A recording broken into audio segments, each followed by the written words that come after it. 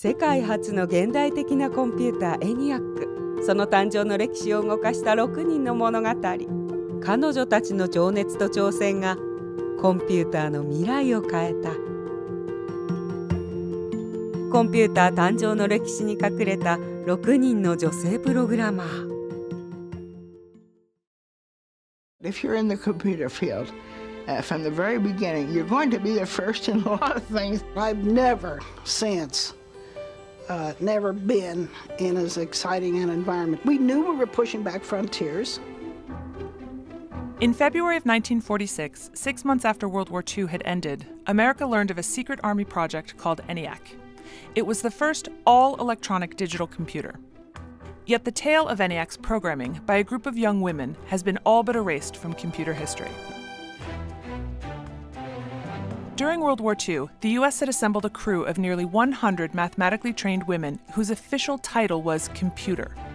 Women who were computing complex ballistic trajectory equations by hand and using mechanical desktop calculators. In the spring of 1945, 6 were selected to figure out how to program the ENIAC machine: Fran Belis, Betty Jean Jennings, Ruth Lichterman, Kathleen McNulty, Betty Schneider, Marlon Westkoff. We were computing ballistic tables on a hand calculator. We were computing, and we were computers. There were logical diagrams of the ENIAC, and we were supposed to study them to figure out how to program it. The ENIAC was a son of a bitch to program. ENIAC became a legend. Eckhart and Mockley became famous. However, the ENIAC programmer's story, the story of these 6 women founders who created the first sort routine, first software application, and became the first teachers of modern programming, was never told. Their work dramatically altered computing in the 1940s and 1950s as they paved the path to modern computer science.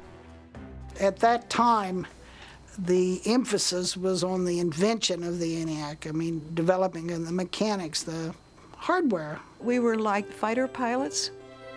I mean, here was this great machine, but you couldn't just take any ordinary pilot and stick him into a fighter pilot and say, "Go to it now, man."